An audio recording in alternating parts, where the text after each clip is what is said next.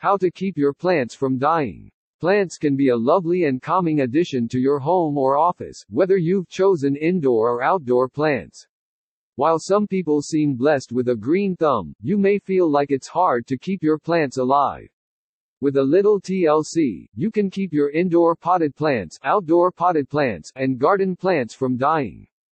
Caring for indoor potted plants. Choose potting soil that is formulated for indoors. It can be tempting to use dirt from your yard or the same potting soil that you use outside. However, indoor plants have different needs than outdoor plants. Make sure that your soil is made for indoor plants because it will be lightly packed enough for the plants to grow while still tight enough to hold in the water. Change your soil every year or two. You should also check to make sure that your plant does not require special soil, such as clay, loam, sand, or peat.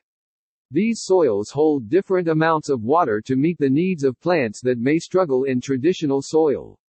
Additionally, you can find soil with added nutrients for your indoor plant. Make sure the plant gets the right amount of light. Some indoor plants require a lot of light and need to be placed in a window that gets full sun, while others would wilt under all those rays. Check your plant's needs to ensure that they are being met. Don't assume that a plant needs to be in a window. Some plants thrive in low light. Check to make sure that the window you choose for your full sun plant gets several hours of sunlight. Sometimes windows are sunny for part of the day but in shade for the majority of the day. Choose a day when you're home all day to check back at regular times to see how the light levels are. If your home doesn't get adequate light, you can try a UV lamp.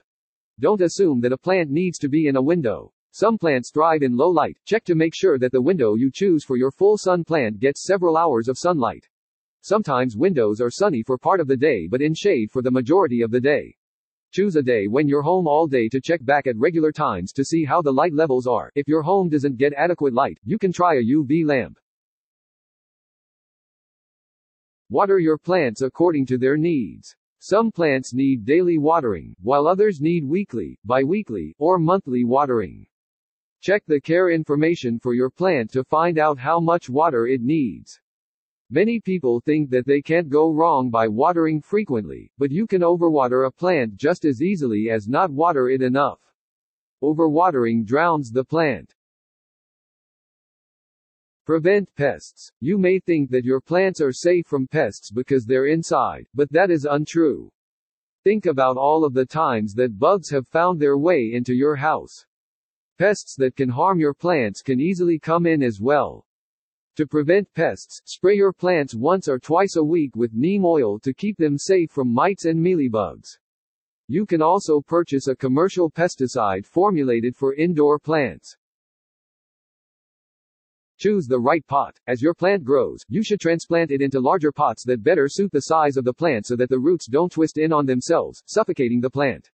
Additionally, the pot that you use should be the right material and the right size for your plant because the pot size can determine the amount of moisture that the plant receives. Ants 9. Greater than when transplanting your plants, always shake the old dirt loose from the roots. If the inner roots are twisted, gently loosen them so that they are able to grow in the new pot. For example, plastic pots hold onto water, while clay pots don't.